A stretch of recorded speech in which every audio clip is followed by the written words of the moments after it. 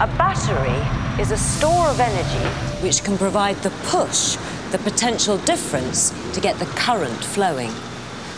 The current flows through the wires of a complete circuit and lights up the bulb. The bulb uses electrical energy, but not current. Look, the current is exactly the same before and after the bulb. We might think of bulbs as using current, but they don't. Sometimes models can help explain certain aspects. Here, the flow of negative charges in the water represent the current. The water wheel, like the bulb, uses energy as it turns.